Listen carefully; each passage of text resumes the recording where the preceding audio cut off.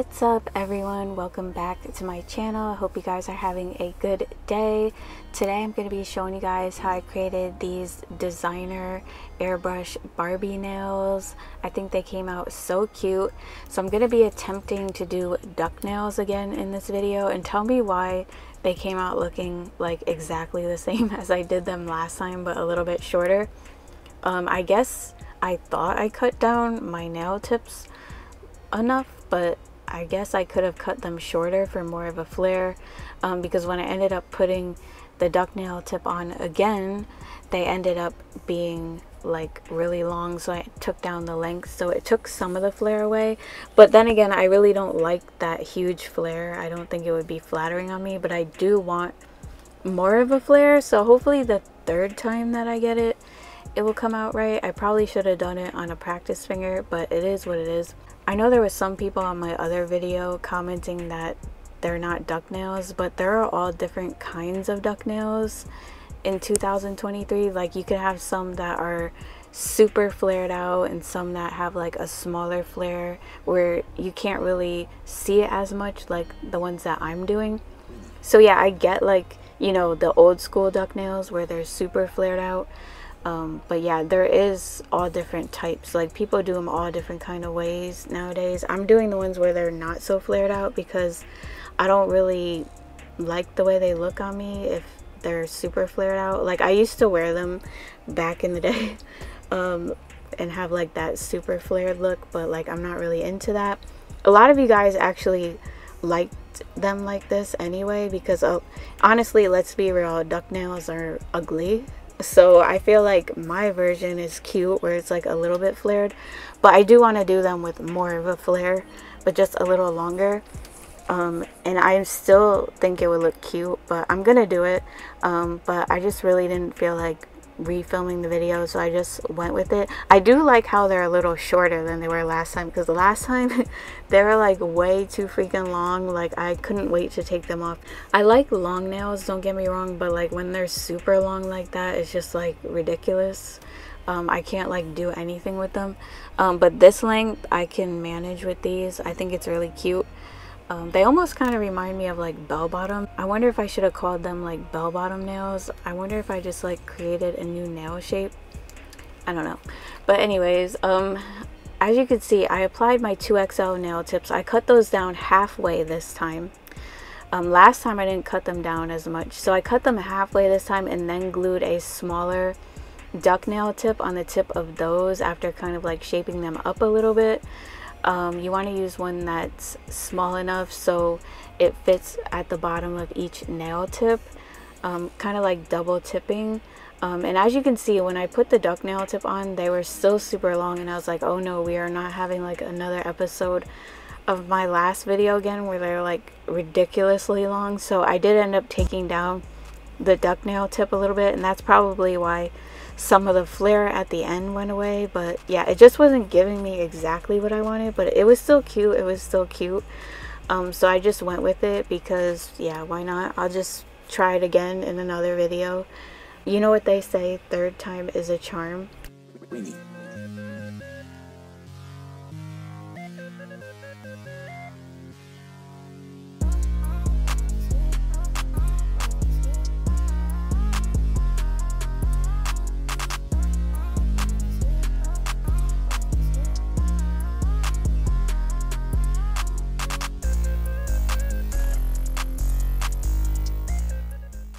Now I'm going to take my e-file and I'm going to use a 180 sanding band to take down the length on these, because as you can see, they're ridiculously long and we are not doing that this time.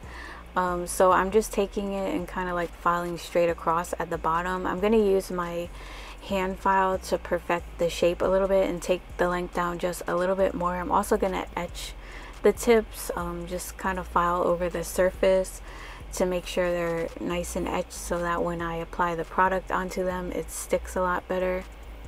But as you can see, taking down the length, it looks a lot better. They look a lot less goofy. I feel like they look really goofy when they're just like long like that, and like the duck part is at the bottom, and I don't know, it just looks strange to me.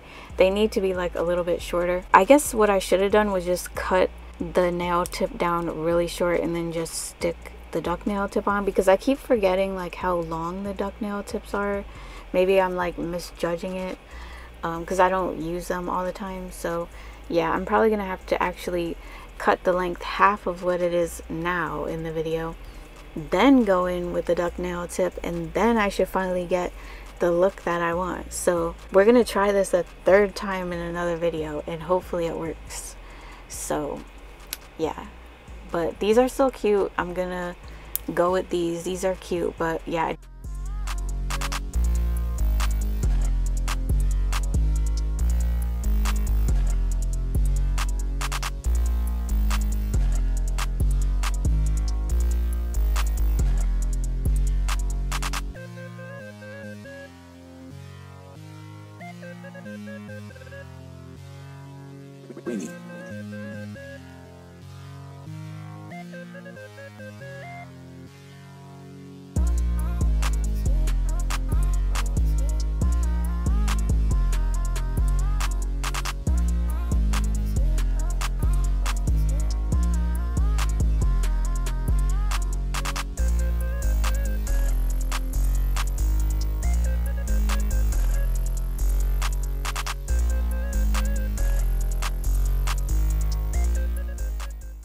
And like I said, I'm going to use my hand file just to shape up the bottom of the nail tips. I'm not even going to file the sides because I already pre-shaped my regular nail tips with the drill, so I wouldn't have to do that.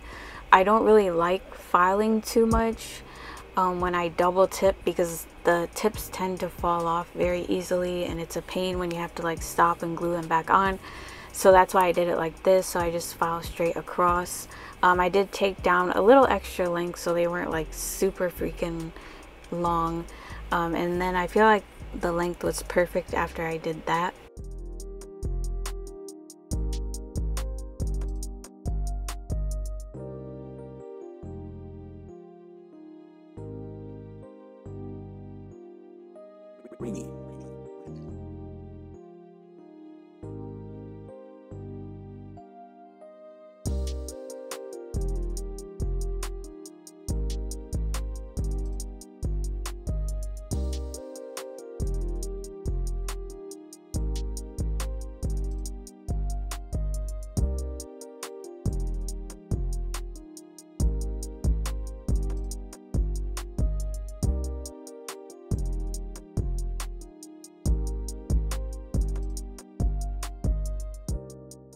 Now I'm going to go ahead and start applying the acrylic. So I'm going to apply my primer first. And yes, I do still have some product on my nails, but I was too lazy to soak them off, honestly. So it is what it is. I dehydrated with a little bit of isopropyl alcohol after I washed my hands.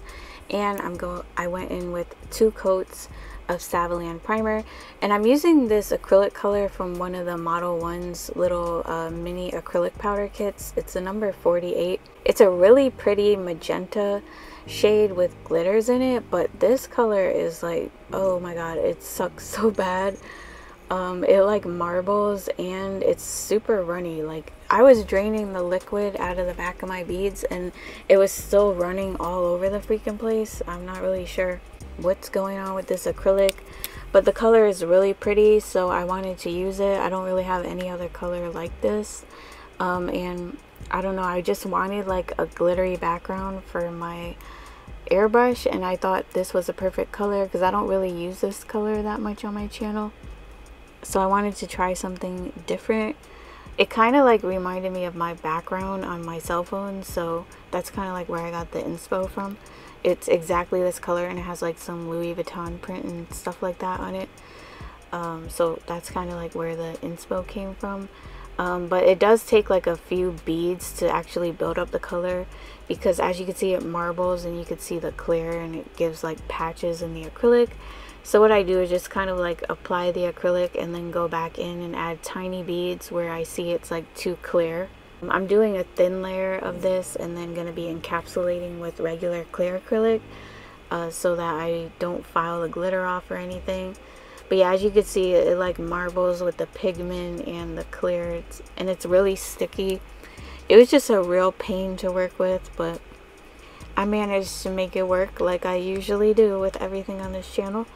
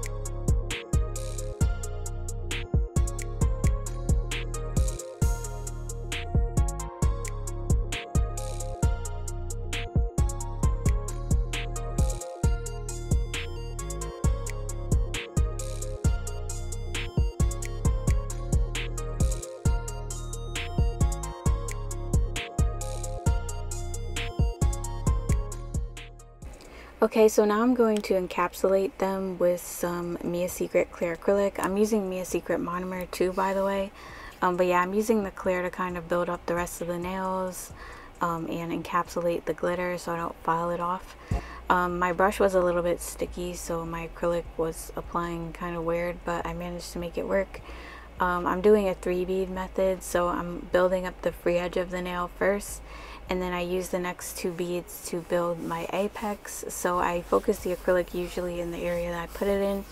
For the 2 beads up by the apex area, I just blend it down into the tip a little bit so there's not like a line of demarcation there.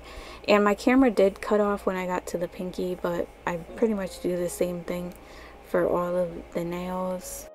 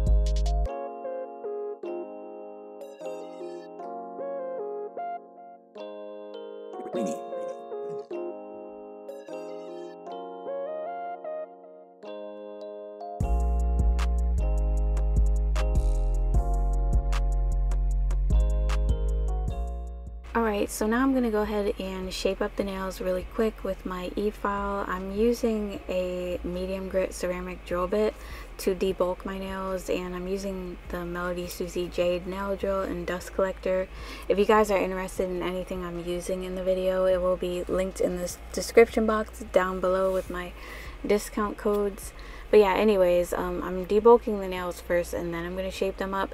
So because they kind of got out of shape a lot with the acrylic, because the acrylic was giving me issues, some of the flare disappeared, so I had to file along the sides to bring it back out, because by the time I was done applying the acrylic, they pretty much looked square. So when that happens, you want to just don't file like where the flared out part is, but like along the sides, and then you'll start to see the flare coming back through.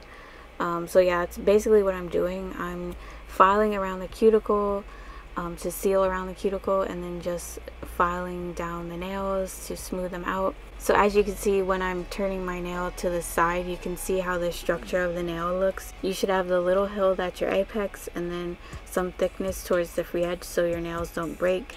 And if you look down the barrel of your nail, the sidewall should be the thinnest part. And like I said, don't file too much at the flare part, because it will get rid of the flare and then they'll just end up looking square, especially when you already made them not have a flare as much to begin with.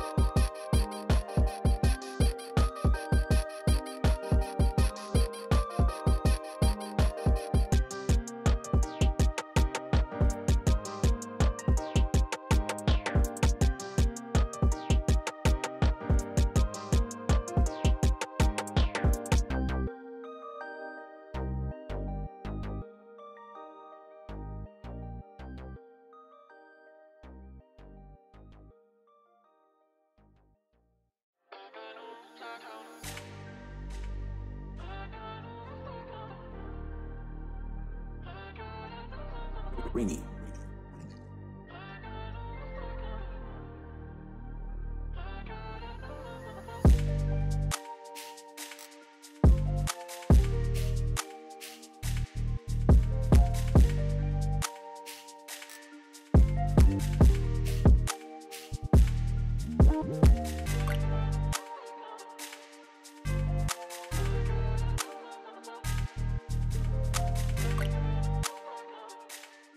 To shape them up, I'm going to use a 100-180 grit hand file, and excuse me for being out of frame a little bit. I wasn't really paying attention and I didn't really realize it. But yeah, to file them, you basically want to file along the shape of the nail. Don't really file inwards towards the tip, just file along the shape of the nail a little bit, not too much, because you don't want to get rid of that flare. And then to file the free edge, hold your file at an angle and file straight across. And then when you're done, just buff out the scratches.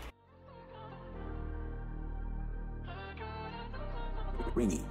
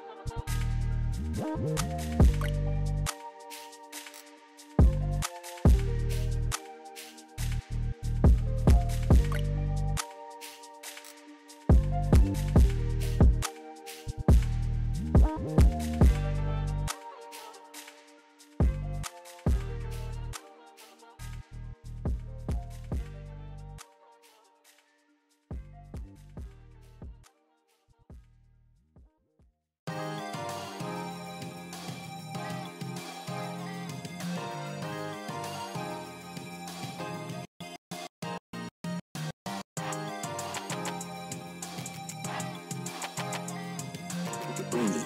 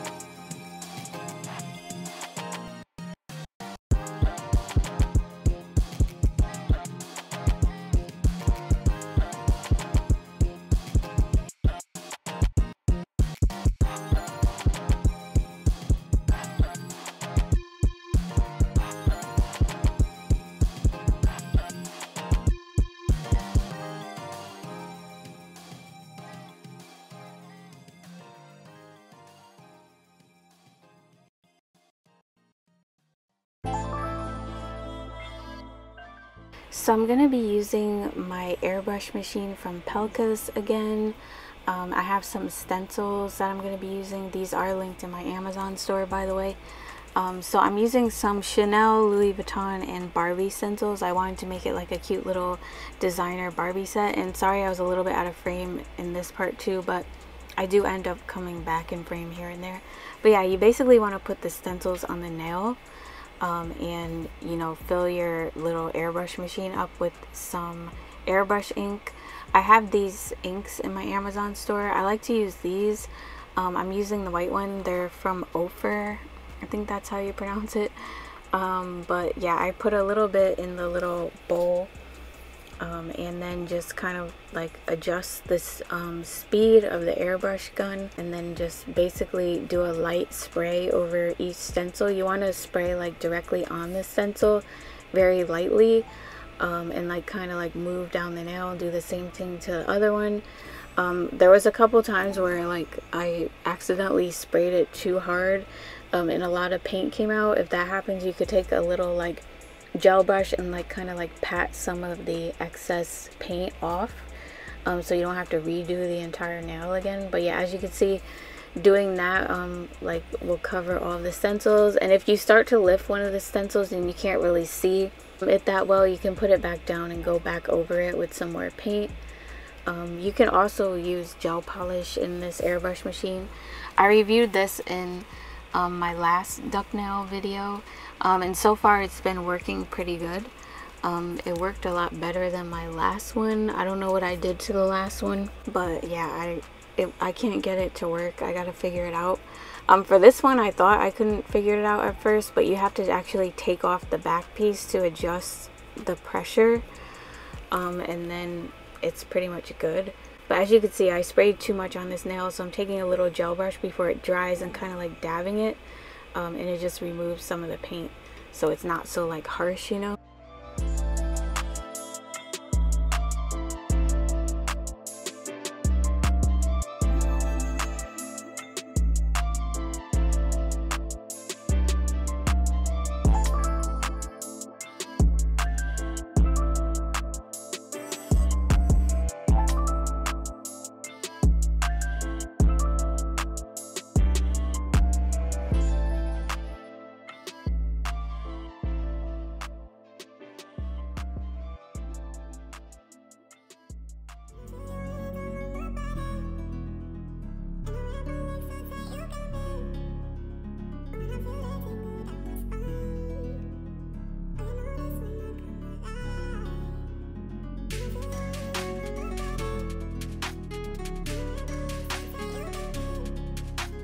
Ringy.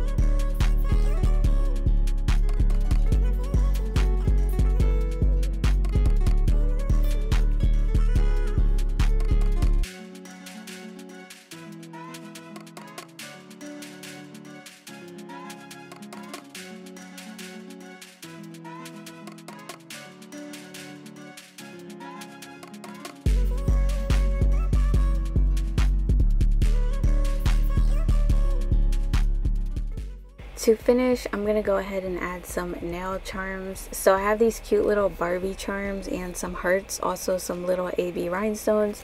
So I'm gonna be using some McCurt rhinestone gel to apply them while the nails dry. Just be really careful not to wipe off any of the paint. And I know I did the airbrush on the Barbie and I'm covering up some of them with the Barbie charms, but I thought it looked really cute, so I decided to just leave it like that. I did leave one of the Barbies like showing, but yeah, I thought it looked really cute with the Barbie charm. I felt like it brought things out a lot more, so that's why I decided to like cover it up. Otherwise it kind of looked just blah to me. I feel like the charms added just a little more oomph to the set. After that, I'm just gonna top coat all of them once they're fully dry, and that's pretty much all I do. I hope you guys like this set. Let me know what you think of it in the comments. I love hearing you guys' feedback. It lets me know what type of videos you guys like to watch. If you're new, don't forget to subscribe before you leave for more nail tutorials and reviews. And don't forget to follow me on Instagram and TikTok if you're not already. And I'll see you guys in the next one. Bye. Love you guys.